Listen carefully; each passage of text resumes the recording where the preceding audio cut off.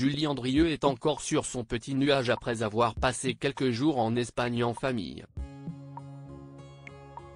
Et sur Instagram, elle a partagé avec sa communauté certains de ses meilleurs souvenirs. Sur une photo, elle apparaît notamment avec ses enfants nés de ses amours avec un célèbre neurochirurgien.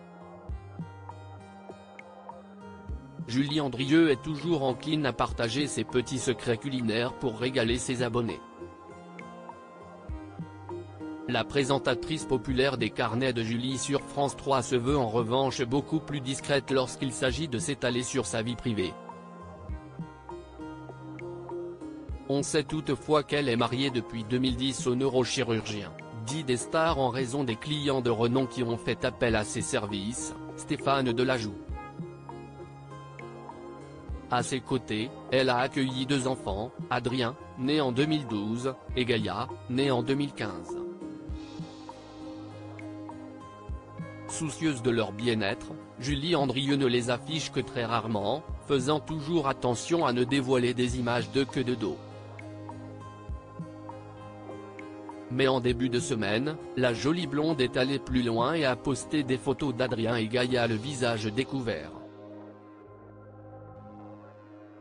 En effet, bien qu'ils soient immortalisés de loin, on distingue bien les frimousses des enfants aux cheveux blonds comme leur maman sur le cliché.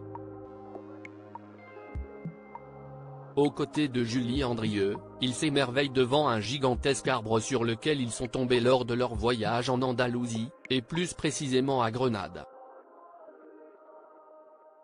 Un voyage en famille réussi en légende de sa publication qui est composé de plusieurs autres souvenirs de ce beau voyage, Julie Andrieu s'est directement adressée à nos voisins espagnols.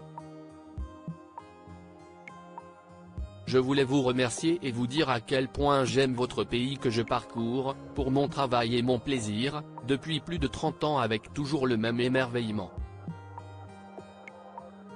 Pour prolonger ce moment de partage, voici quelques images de notre voyage en famille en Andalousie. En attendant de venir découvrir votre région. Un beso, a-t-elle écrit. Si sa carrière est bien remplie, Julie Andrieu s'est toujours consacrée pleinement à ses enfants, qu'elle a eus à des âges avancés. Ils sont ma priorité. Je les ai eus tard, à 38 et 41 ans, et mon engagement en tant que maman, si est de leur donner un maximum de temps, même si ça n'a pas toujours été facile.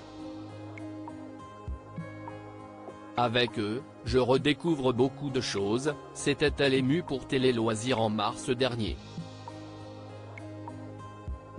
Heureusement, si le quotidien peut être intense, l'ex de Jean-Marie Perrier peut compter sur le soutien inconditionnel de Stéphane Delajoux, un super mari.